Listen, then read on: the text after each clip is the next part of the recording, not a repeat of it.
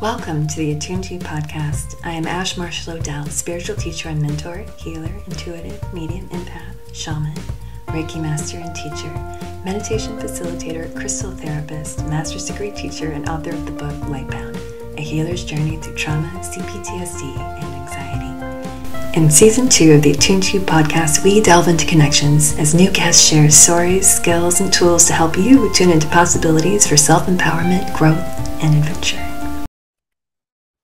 Welcome to the Attuned to You podcast. I'm Ash Marshall O'Dell, and today I am joined with Erika Ironwood of Craft and Cauldron. Welcome, Erika. Thanks. I'm really happy to be here. I'm so glad you were able to join me for this talk. I'm super curious, how did you become a Wildcraft teacher, and can you actually sort of define that for the audience?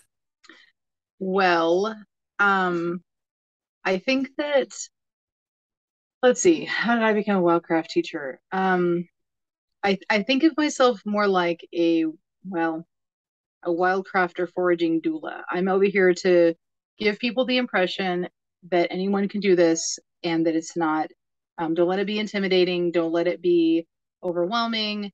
You don't have to be an herbalist in order to take advantage of the abundance in the woods. You don't have to be, you don't have to have ancestral knowledge, although that is really cool. And I wish that I had that. In order to bridge this space between when we all used to know this information and the way we've so heavily relied on or been told we need to heavily rely on the medical establishment for the last many generations, to reclaim that knowledge for ourselves doesn't require that you, coming from someone that has always struggled with imposter syndrome, it isn't easy to give yourself permission to know enough to go and get food out of the wild places or even in the urban areas that you know is safe, and apply it to your meals and apply it to your own little dresser of apothecary goodness that you gather. You don't have to have a certificate, although if you can afford to take classes, we live in a brilliant time in history where you can take classes on this, if you can afford it. But if you can't afford it, we hold the world in our hands. It's a phenomenal time to be alive. We have anything you need, get yourself a couple of plant identification apps. Sorry, I'm way ahead of myself. I started out when we had Yellow Pages and the library, and you needed to find, and if you couldn't find someone that could teach you, you were going to have to teach yourself. And how did I become a foraging guide? I certainly didn't choose it. That wasn't my plan. I didn't think, I wonder if I could, figure this out, how to become a teacher. I was sort of pulled into it by my enthusiasm for the plants is kind of contagious. When I would go out with people, I'd be at a barbecue and they're like, come look at our new play structure. And on my way out there, I'm like, ooh, look at this. You have all this stuff growing in your garden and your roses. This is food. This is medicine. And I just couldn't help myself, like I'm telling people everywhere I go. I'm at the play group. Hey, look at this stuff growing in this community garden next to your play situation. This is all food, and they're yanking it out. I'd ask, hey, can we take this? Like, can I take this home and make medicine out of this? And we'd be on a hike or like a 2 or 3 or 4 day camping trip, backpacking trip. And the whole time I'm like, oh, look, let's take this with us in case we get hurt, in case we get sick, in case one of us, just everywhere I went, I was infectiously sharing this with people. And so before long, folks said, hey, you remember when we were at the thing and you were talking about the stuff? Can we like go on another hike so you can show my sister or my friend or my husband or whatever? He would really like to know about that. So it sort of gained momentum because my enthusiasm was met with a response where people just really wanted this information. And it didn't occur to me to call myself a guide or a teacher for a long time, because again, the imposter syndrome, I thought you needed to have whatever those qualifications were. And I also didn't feel like it was fair to charge people for what I think belongs to all of us. So, some very good friends and colleagues and my partner worked hard to convince me that this expertise could be a business. And that was a big hump for me because I feel like this belongs to all of us.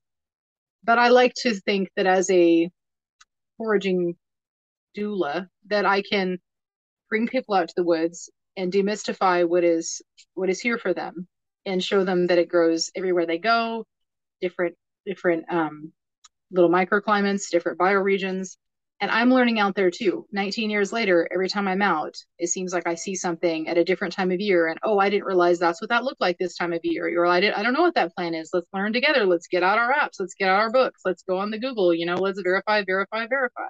That's kind of my very unsexy way of taglining my practice. Verify, verify, verify. Verify the heck out of things. Right. Anyway, I didn't mean to become a guide, but by popular demand and my enthusiasm, it just became a pull toward that. And then because I was sharing this with people and they were asking me a lot of questions, it forced me to delve a lot more into it, and so I sort of, by the impetus of the momentum, my personal walk with the plants became deeper and deeper because I felt like I needed to know. They're asking me things and I want to know too. And so anyway, it was never my plan, but here I am. And you've grown so much because I remember Yeah. you told me your story. I would love if you would share that with the viewers and listeners about the Oregon Oh, grape and how yeah, that yeah, first sort of opened it up for you. yeah. So growing up, super poor and super, usually pretty rural, there was no, I knew a lot about primitive backroads medicine, but um, if you got really sick, like an infection or a broken leg, you still had to go into the hospital. And so, as a 19-year-old with impacted wisdom teeth, I was forced to go into the urgent care, no insurance at the time, go into the urgent care and get antibiotics because I couldn't afford to have my teeth pulled. And I definitely didn't know enough about wild medicine then to be empowered in that way. So I I went and got prescription antibiotics 2 or 3 times, and I didn't like this. I knew enough by then to know that this was bad for my body and not sustainable. And I knew it was a long road ahead before I could get my teeth pulled. So I saved enough money to go to a naturopath, which I was super fascinated with at that by that time. And she gave me some Oregon grape and some green clay and said to make a paste, and I put it in a gauze and just hold it in my mouth 3 times a day for 20 minutes or so. And it worked brilliantly. And I ran out within 4 or 5 months and I thought, well, I can't afford to go back and get more from her. So now what? Well, I pulled out the yellow pages and I found an herbal store in town and I went down Limbo's. They've closed since years and years ago. But I walked in and I saw this wall of jars, you know, like a hallway of jars. And I was just blown away. What? Okay. I found Oregon grape, but I saw quite a few other herbs that I recognized by name, if not by use, and still didn't know that many of those grew near me at this point. But I was like, whoa, what else don't I know? So it became, wait, if that is, I know that plant, and this is what it looks like in gathered and dried form. Okay, so like it just kind of blew up. It was a revelation. I experienced sort of I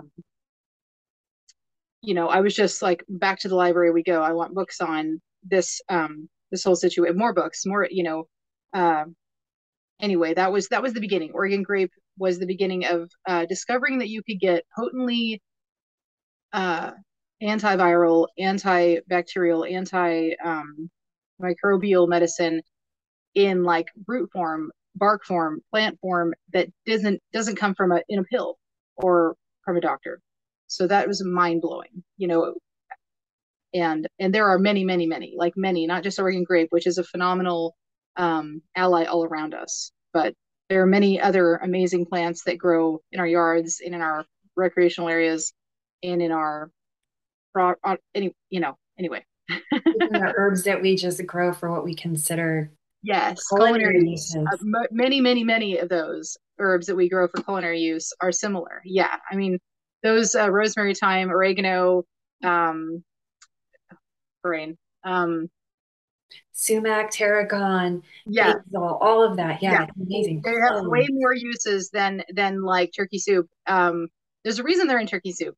I mean, besides the flavor, like sage. That's why I was frustrated. Sage. How can you forget sage? But the uses for sage are far exceeding, Thanksgiving dressing. Like I grew up, I mean, and I didn't have a lot of support in this exploration. Like no elders or relatives that were gung ho about this, or even very like excited about it.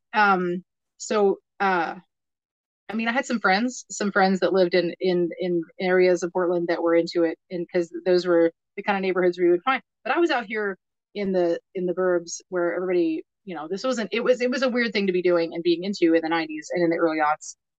Not really. There has been people doing this all over the country, pioneers.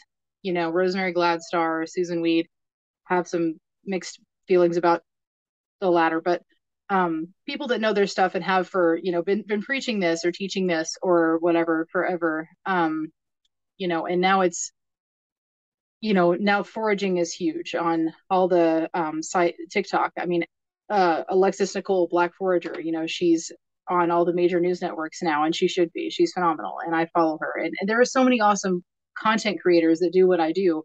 I'm not totally interested in that.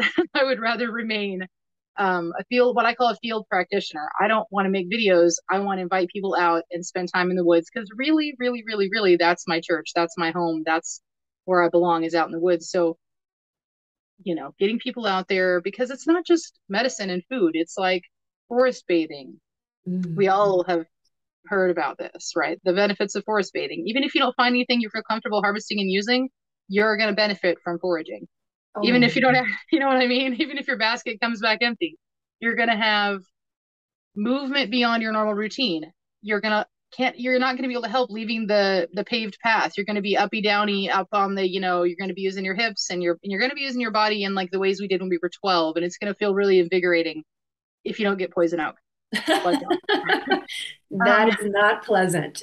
No, and you're going to get infusions. You cannot avoid being surprised and feeling a sense of wonder, whether or not you're taking children. And I go out with children all the time, not just my own, but like all these groups of kids, and the kids get it real quick. They get how cool this is real quick.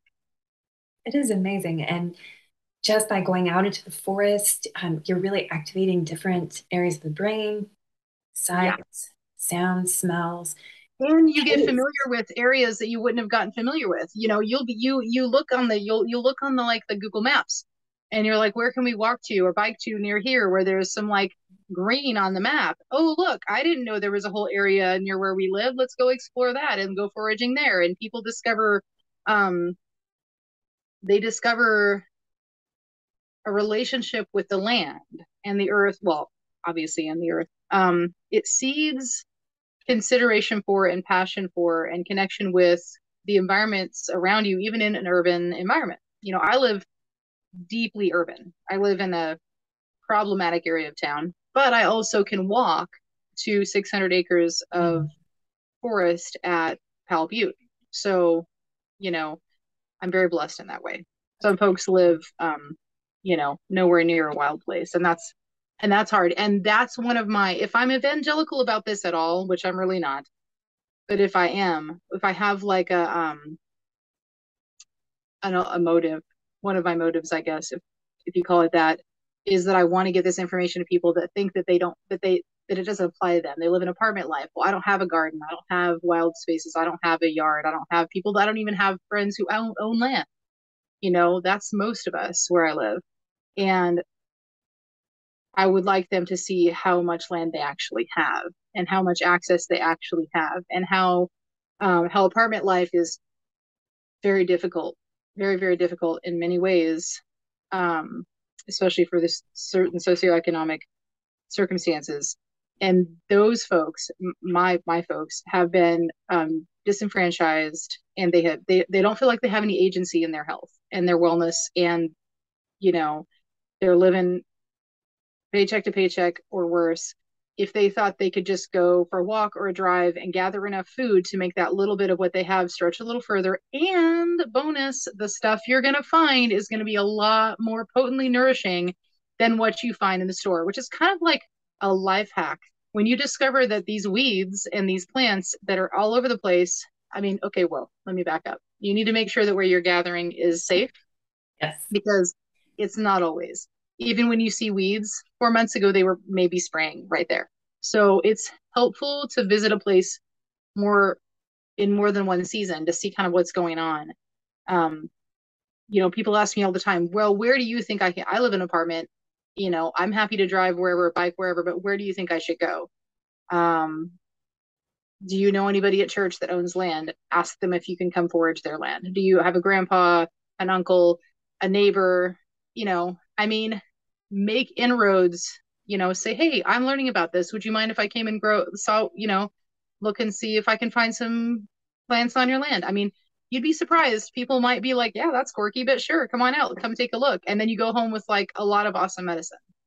And Yeah. it's safe because you can find out from the person that owns the land. Parks in recreational areas aren't always honest about what they're spraying. Sometimes you can tell, sometimes you can't. So do It's your research, please.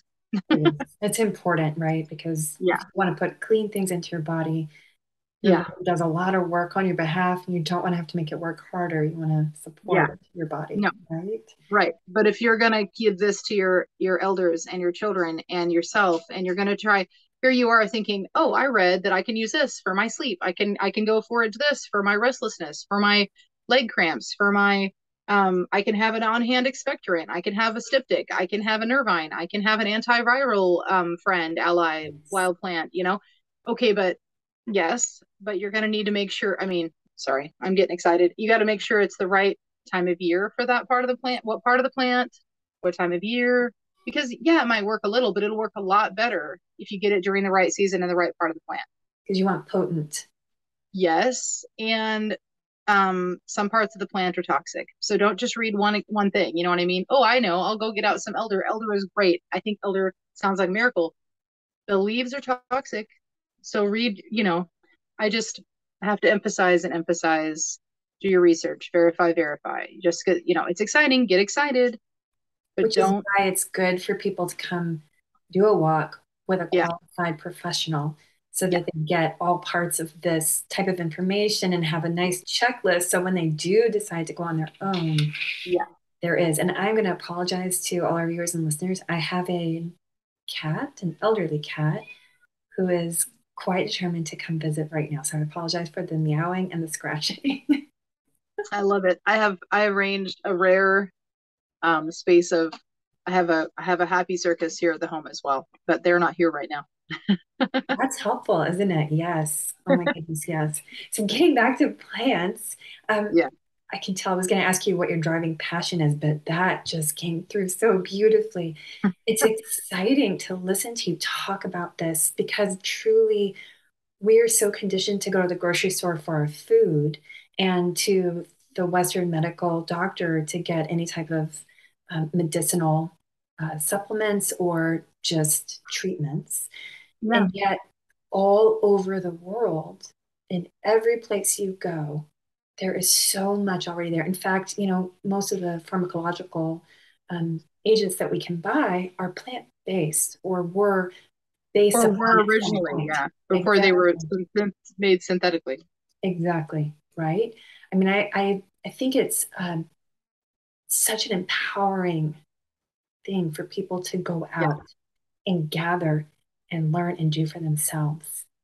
And I yeah, think, as you've said, we've forgotten a lot of that because in my grandmother's time, even, there were what they called old fashioned or old timey remedies. yeah. And And we, it's been discouraged. it has. And I can understand from some standpoints because, as you say, if you are not well informed, you can cause some detrimental harm to yourself. Like Yeah. you can do And some I damage. and I am a scientific Yes, you are. person. I'm a scientific person. I'm teaching practical uses. I'm only about a 2 out of 10 on the woo scale when I'm in the field because that's not what I'm here to teach. I want um I will never say that antibiotics are no bueno. I'm enormously thankful for all the medical technology, the testing we have, the prescriptions we have. Um if your brain doesn't have what it takes when you wake up, store bought brain is fine. Like, give yourself what you need. I'm a huge fan of what a miracle modern medicine is.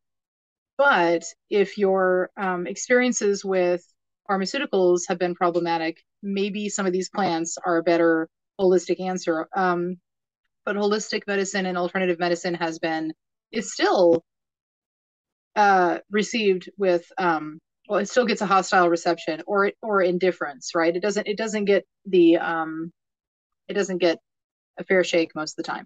It's But true. I also think that there's a place for pharmaceuticals. And when people ask me, which happens frequently, many times a week, hey, what do you want? This is my condition, this is my battle, this is what I'm dealing with, whether it's physical health, mental health, temporary, whatever. You know, I can't offer people guidance and specific help. Like here, take this tincture. Here, take this tea, Hussein tea infusion. Here's the herbs that will help you before first discussing what kind of pharmaceuticals are you taking already, because these are not always. This is not. It's not always compatible. Sometimes it's fine, but you want to be doing a lot of research and checking with your practitioner to make sure that these herbs are going to be compatible, because many of them are not. Also, these herbs, these allies can only help so much. I always tell people, okay, what about your sleep? What about your nutrition? What about moving your body? What about touch? Not the touch that somebody else thinks you need, but the touch that you need. What about hobbies? Are you spending all your time um, not creating anything? What about community? Are you reaching out to people, or are you stuck? Are you, you know, there, We're a what whole about being. what about time in nature? So these 7 things: nature, community, hobbies, touch, nutrition, movement, sleep. Some of us are struggling, and we're getting by on like 2 of those. We have new moms with 3 kids under 5. We have people that just lost their parents, their house, and they're going through a divorce. We have people that lost their job at 26 years and also their health is in decline. Some people are lucky if they can get one of those things per day. So the herbs will help in that case, and they help us regardless and always. But I can't solve that you won't put your phone away and get some rest. I can't. The herbs won't meet you where you're at if you don't cover your bases. And if that's impossible, then the herbs are amazing. But you know, anyway, you didn't ask me about Oh, life coach no, advice. I appreciate you sharing that because herbs are and plant medicine and just food nutrition are huge Yeah, contributors, but we are, as you've said, very complex people, and there are many factors that go into creating a healthy body. And to get all of the self into balance in all ways is really difficult, as you just shared with and we many of the go people through that we chapters where we can't achieve balance because we can't. And right. so the herbs, plants, these wild foods will absolutely get us through that period. And they have saved me through grief, through postpartum, through injury, through through the turbulence of my own humanity, and everyone that I love, practically everyone. I Absolutely. can't think of I you know It's true. I mean, my daughter, when she was very little, we went to visit my family back in the Carolinas, and she was bitten by mosquitoes, and she had the most horrific reactions. It was like a hard rock in her leg. She had water blisters that formed, streaks, Whoa, and an infection from the intense. mosquitoes. And so we ended up in urgent care, and it took quite a bit of time for this to fully clear. It was very bizarre. It was very, and so I was determined this would not happen again, but I refused to use DEET on my child, which is what was Yeah, available commercially. So, yeah, research, cloves, whole cloves in 150 milliliters of alcohol, 15 cloves, shake it three yeah. times a day, add a couple teaspoons of olive oil, 98 to 99% effective, and you smell like a cookie. What is not to love, right? So there's so Yeah, much that definitely. plants offer. I mean, and even beyond that, there's so many uses that you talked about earlier, like cloves help with toothaches. Yeah, Um, yeah, just when you start delving into all that is available within the plant kingdom, it's yeah, mind-boggling. And the fact that you teach this and you lead people not only just for knowledge, but experience, because you offer a whole experience. So I would love for you to talk about not only the foraging aspect, but you do more than that. You bring yeah. people into and teach them how to prepare. So I would love for you to talk about that as well. I just want to my so I do intro foraging walks. I take people out and we we go from plant to plant to plant, and we see how many we can find that I recognize or maybe that they recognize, and we talk about ways that I've used them. And how I put them to use, whether I make, oil infusions or tinctures or what other menstruums I use, or whether I make an oxymel, which is phenomenal, by the way. Vinegar and honey, put a bunch of herbs in there, let it sit for a while. You can put this, sorry, it's really hot in here. Um, if you put that on salad, you can use it as part of a dip. You can just drink it. So many of us make a fire cider, which involves honey and vinegar and a bunch of potently spicy, excellent immune boosting stuff. It's brilliant. And there's just a ton of ways that I want to encourage people to. So we're out in the field and I'm like, oh, look at this. We could harvest this and we could make this, and this. And anyway, on to the next plant. And they call it this and it has 15 other names. And this is how you would check. This is how you tell what it is. And I pull out the phone app and I show them how to confirm. And then, you take a picture of the plant. Yep. The app says that the app thinks that's what it is. Okay. Then let's go to Google and we'll search for that plant. Does that also, because the app isn't always right. Technology is not any more guaranteed to be right than we are. So verify, verify, verify. What does the app say? What does the Google say? And then get out your book if you have one. Check the book, because chances are the book did not publish inaccurate information, but you don't always have the book with you. So you make sure, but I teach people how simple it is to get out there and learn the plants, recognize them, maybe harvest some, but please never harvest what you don't either know how to use or don't have time to use. People get excited, they harvest a bunch of plant, and then they go home and they remember, oh, I have to go take care of that thing tomorrow, and then we're leaving town, and now they've wasted all this plant that they didn't need. You know what I mean? And the least we can do when we're out there, besides sing them a song, give them some water, thank the plants, tell the plants our purpose, maybe even ask their permission before we take them. But past that, we could not waste them. And we could consider what other plants and animals and what the land and the other occupants of the land have to say about, does that, anyway, that's a whole other talk about what we would know about this companion growing and companion space sharing of the plants. It's true, because it's all interconnected in the forest. Yeah. And plants emit chemicals that help other plants to grow or attract pollinators. And if you change one thing in the environment, you change all things in the environment. And if we all go out there and take a little, then there's none left. And so you got to consider how many people have access to this space. How harmed does it look? How strong? How established is this situation? A lot of things to consider when you forage. There are many plants. Don't get me wrong. There are many plants that you'd be hard pressed to over harvest, like dandelion, plantain, self heal. However, use the heck out of your invasives. So that's a whole other talk as well. How many invasive plants that we can use in abundance for food and medicine. There are many other practitioners in my area that teach super immersive classes about that. You were asking me about what I offer besides foraging walks, the intro walks, and then I offer these immersive classes where we hang out all day or for like 4 or 5 hours instead of just doing plant ID for an hour or two. And then, hey, you know what? Good luck. Text me if you need any help with a plant you find, good luck. And then we move on with our day. I also have people come with me and we do the same thing. We ID plants and we walk around and discuss them, but then we gather some whenever we find some that seem appropriate to gather. And then we go and we make food and medicine with them. And I show people kind of how super simple that looks and how to, and we talk a lot about, now I've made a tincture. What kind of dose, what kind of dose would I take of this? If I've made this infusion of oil, what do I do now? Like, do I just like put it on myself? And I talk about how to make a salve. It's just super intro level stuff, but it's that leap, it's demystifying. You don't have to, if you can go take a week or two or a year-long course, do it. I wish I could have done it. I've had to piece this together like a crazy quilt over the last 19 years. And I finally gave myself permission. When people would reach out to me and ask me what they could do about whatever they need and whatever they're dealing with, and I would pull out my books and I would see that either I already knew what they were dealing with and what I would share with them, or my books I already have these things in my apothecary. I have these things there. I'll put together a thing for them and give it to them. It was a long time before I realized that I had arrived. Like everything in these books, I know how to grow or find.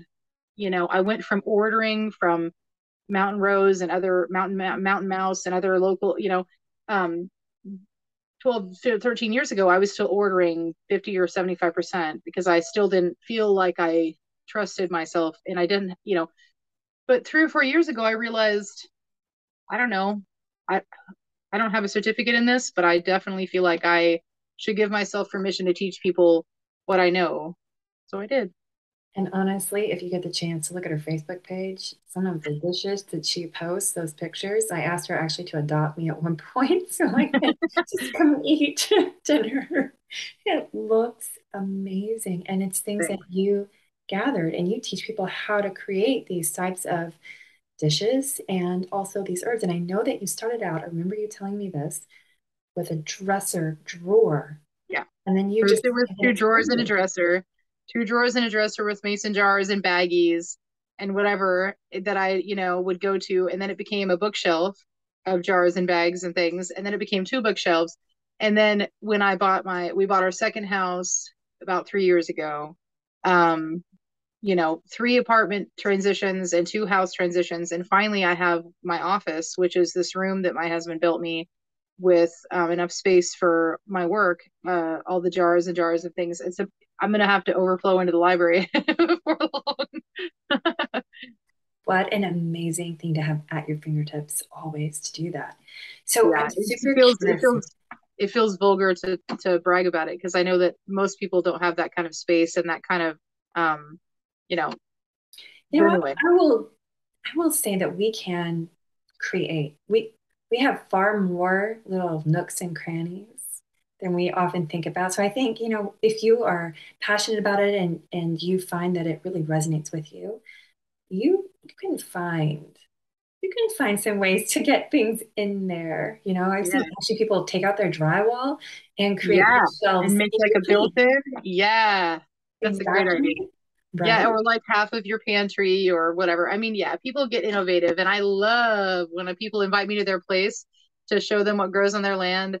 And then like a few years later, they invite me back to show me where they've started to create an apothecary. And like one woman used this roll top desk that had the old all the mail shelves, like shelves and shelves and shelves above and they were all full of herbs. And yeah, anyway, so good.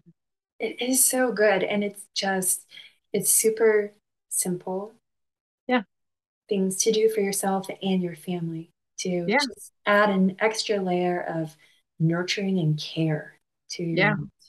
And honestly, in many, many ways, it's far less expensive than commercial products.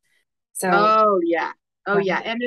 And it's you buy a small bottle, let me see if I gotta you buy a small bottle of tincture online and it's gonna be because to be fair, it costs them time and money and supplies and all this stuff. What it costs, you're gonna pay $36 for a small portion of tincture when you could for half that you can make a year's worth of tincture. So and then you'll be so stoked by how much you've made that you want to give it away to all the people. And then eventually you have to remember to ask because you give away so many jars and the vodka they use to make the tinctures and the supplies to make the salve. And eventually, thankfully, people will usually say, can I give you something? Because you've been, thankfully your people look after you, but you can't help it. You want to just share all these things that you found and made. And yeah, It feels good, right? yeah, Seriously. No, I hear you. I mean, it takes a little bit of time and a little bit of patience, but once you learn the yeah, basics of how to do it, you're set and you can yeah. just go, which is exactly what you've And done. they last so long. Like the teas have a little bit lower. You got to use the teas sooner. The salve, 2 or 3 or 4 years, but the tinctures will literally last so long, 10 plus years in some cases. So once you've made and some of these things. Well, anyway, I don't need to start going into what they do. But some of these things they grow every spring or they grow every whatever season and you can use them every day and nourish your bodies and you can know that you're not going to have to make enough to last years and years, but some of them you can make sweet, you can make a sweet gum tincture that'll last you 5 or 6 years. You don't have to go out and try to find sweet gum pods very often because you're not going to need it very often. But you have it when you need it, which is Yeah, brilliant. Because yeah, sometimes when you need something, you just need it. yeah. And you'll find that a lot of the plants that have been over harvested that we don't want to be out there gathering, and we want to be respectful about that, there are all kinds of alternative plants that do very similar things. And so I'm a fan of introducing people to those as well. Yes, because plants have so much crossover in the different things that they are able to help you with. Yeah. So, I mean, literally, like three plants can all be treatments for the same sort of issue you might Yeah. experience. Yeah. And one of them may not work for Work you. for And you. one of them, I don't know if you've ever tried like willow. I used to have to rely on other like ibuprofen and things for certain injuries or conditions. And my body responds so much more to willow. I haven't had to use any of that over the counter business for a long time. Feels like. And it's just so much easier to have your own sort of store and just in many ways gentler on your body without the same necessary side effects that you might encounter with certain commercial products. Absolutely. So I And find really that the only drawback or pros and cons. The only con would be that you're going to have to stop your people before they go out and have the landscaper or before your kids go out and mow the lawn. You're like, hold on, and you're out there crawling around on your hands, and he's harvesting all these weeds and all these things growing in the places so that you can use them. Okay, now you can go. Now you can go weed and edge and lawnmower, and everybody's looking at you like, really? But they know eventually they get used to it. Um, right, and other than that, I mean, and a place to keep all these jars and baggies of excellence in the dark, if you can help it. right. Yes, yes, because you definitely want them in a cool, dry, dark location, tightly Yeah. sealed if you can, just to And there preserve and them. there really are so many variables. I mean, the human body, like what works for me may not work for you. Exactly. So don't take my word for it. Don't take the book's word for it. Don't take the internet's word for it. Do it may Try a take some tiny bit, yeah, like if you, so if I have something that I want to try on my skin, I might take like the tiniest drop and touch it to my skin. yeah, And if you don't get a reaction there, then you could try a little bit more. And also, different parts of the body, like the skin, is finer or more sensitive. So even though you may not have any reaction on your hand, if you were to put it on, say, your stomach or something, or you like might on your actually. panel. Your panel is a really sensitive spot, your neck. I don't recommend that because, but I tend to be like, okay, it didn't react with my arm. I'm going to try something more sensitive. Don't try your eyelid. Oh Also, no. um, I think that, I don't want to say it's a lot of experimentation because that makes it sound precarious. But it goes beautifully, and it's astonishing. Oh, the drop testing, like Mhm. what you were saying about testing the outside. Sometimes you can put a little plant, a little tea, a little tincture, and you can tell that that's what your body needs or not. Kind of like when you look at someone's body language or um, I mean, there's other ways. There's lots of things we do on a daily basis that we don't think about where we just know. We know, nah, I don't want any more coffee today. My body's saying no you know just because this particular tincture is supposed to help me sleep or it's supposed to help me with nerves or whatever. Listen to your body. I mean, listen to your body, but that's hard. There's a lot of static. We're very busy. We have busy lives. We are tired. We have people asking us something every 15 seconds. It's hard to find time to listen to your body, and thankfully some of these plants will help with that too. They'll help you be more attuned, to use one of your favorite words. Yes, I know. I love it. It's such a strange word. People are like, what does that even mean? To become Yeah. conscious or aware of things, and body awareness is a huge factor when it comes to taking care of yourself and knowing what works for you and what doesn't. And you can truly just, even with a tincture or whatever, or an herb, just literally touch it to your tongue. And if you get like that might be a really good indicator right there. Or, a drop under your tongue and some people get nauseated, or there's a taste of pennies, or, other, like there's so many different indicators. Or if you smell something and like you're immediately nauseous, that might be a good idea not to Or drink you that. find yourself, or you're like, I want to drink this whole bottle. Yes. Like now that tastes so good. And then maybe you should have some of that a couple times a day. Yeah, I mean, Yes. I don't know if that's always true. I'm saying you should also check and see if this particular plant is compatible with the prescriptions you're taking or whatever, or Yes. and what feels good today in 3 days, it might feel not as amazing. Some plants you're not supposed to take and enjoy for more than a short time. Right. They can be really beneficial and then detrimental in like a longer course of, so do your research, please. Yes. And tinctures are so potent that just, it's drop or a microdose, like 2 drops. Maybe Yeah, you're taking it for a week or two for stomach, or, you're just clearing something out of your yeah, body.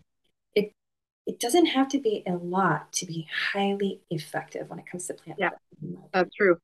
But So, foraging will it'll change your life in incremental, exponential, substantial ways, and sometimes ways you don't even predict. And it'll change the lives of the people around you by normalizing the agency it gives people and the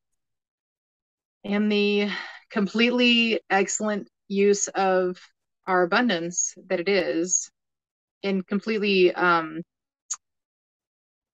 like simple ways. You can get your kids to, I promise, you can get your kids to eat dandelions numerous times a week and they won't care because there's many ways to prepare them that are super delicious, but don't eat them raw. I've had people text me from other parts of the country or other parts of the world and say, "Girl, what are you talking about? This was terrible." Well, they're not sorrel. They're not, you know, they're yes. not kale.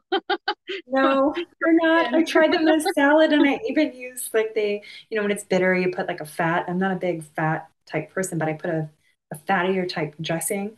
And I was yeah. like, I can't do this.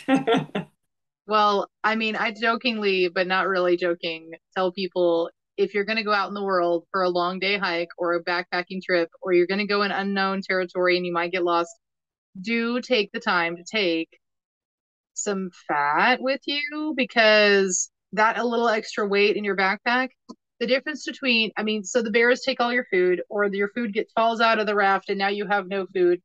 The difference between surviving on wild food without fat versus having a little bit of fat, all the difference in the world. Saute those dandelions like, how you get crispy basil at the Thai food restaurant? Make crispy dandelion or crispy dock or crispy plantain and throw that on your stir fry. I mean, I'm not an advocate of a lot of fat either, but good fat, good Yes. source fat, excellent fat, good for you. And everything tastes better with fat. Fat is flavor and it's good for the body in moderation. Yes. And a lot of these plants are delicious, but not necessarily raw. But there are so many plants that are delicious raw. Yes. And you made this phenomenal. And I never tried this. I've only ever read about it in fairy tales, dandelion one. I was able to sample some at that event that I met you. Yeah, And I could just literally feel the sensations of it in my body because it's a strong liver clearer. So yeah, it was phenomenal. And it tasted so good.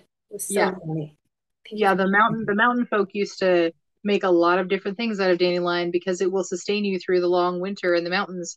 And on the ships, they would keep dandelion and sometimes toss folks overboard if they had too much weight because the dandelions will stave off scurvy and offer so many other micronutrient benefits. You know what I mean? Yes, I do. Dandelions have a rich and not always shiny history with the way people, you know what I mean? But in other countries, they treat dandelion like we treat kale. That's And amazing. anyway, you don't click on my dandelion icon. I'll be here all day. I Anyone who really knows me knows. will. Anyone who knows Ah, me knows that. But I could do that thank about you. many, many, many plants. Let me tell you, like, yeah, save them, make things of them, set them aside. Dandelion mead, great example. You could feel it. This year I made linden mead for the first time. Yum. Linden, yeah, linden flower mead. That was delicious. And it's very soothing and calming and has a lot of yeah, anyway. There's so many ways to use these plants and it doesn't take very much effort, just space and time. And that time that you spend gathering them and creating goodness for your people is so nurturing in other ways, in so many ways. You're empowered. And Yeah. you're taking some time away from technology and the busyness of your life, Yeah. and just being present with yourself to Yeah. do Yeah. something that feels good, not only in Yeah. that present moment, but in future as you look at what you have created. Absolutely. So yes, Yep. oh, so much goodness. Erica, I am so thankful to you for joining me and giving us this wonderful talk about wild crafting. And if people would like to get in touch with you to put together a walk or to do the immersion portion of, which I highly recommend to everyone, you can reach her at Craft and Cauldron, and I will leave links to all of her contact information and social media in the description. So thank you again for Yeah. this Thanks phenomenal for, time. yeah, you bet. Have a great week.